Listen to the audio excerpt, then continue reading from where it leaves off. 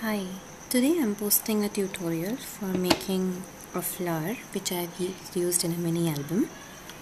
For that, what you need is any white base which you're going to work on, white quilling strips, either a needle tool or a pair of tweezers or whatever you use to soften the paper. You can even use your hand, and you need glue.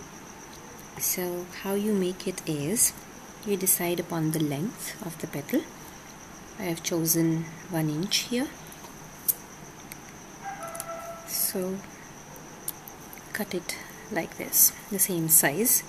You can measure them and cut them this way. I've used 10 of them. Now in the center, soften it gently like this, just around the center. Apply a very thin line of glue. It's practically invisible. Fold it over itself and just hold for 10 seconds. There, within that much the paper will take grip and it will stick. Now I have used 10 of them. Feel free to use as many as would fit in your flower. Now start joining these very carefully.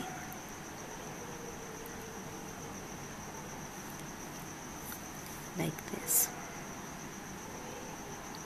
There.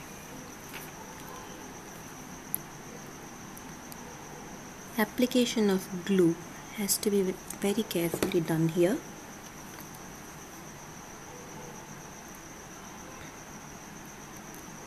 So there you see, I think there is room for one more petal. Once again, soften in the center. Apply a very thin line of glue. Fold it together and hold precisely for 10 seconds. Now again, apply glue and push it in. And here we are, our flower is ready. Now we just need to put glue on it carefully so that it doesn't project out of the paper when you begin to glue the flower onto the base. Make sure you lift off the extra glue droplets like this.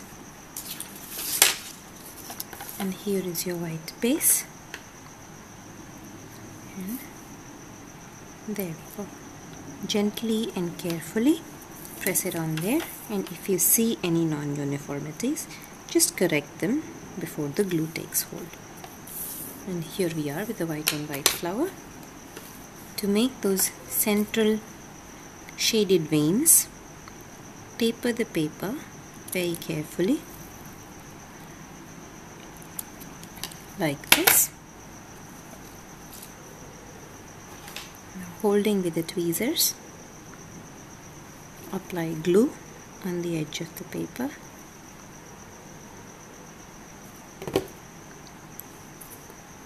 and very gently lower it into the petal,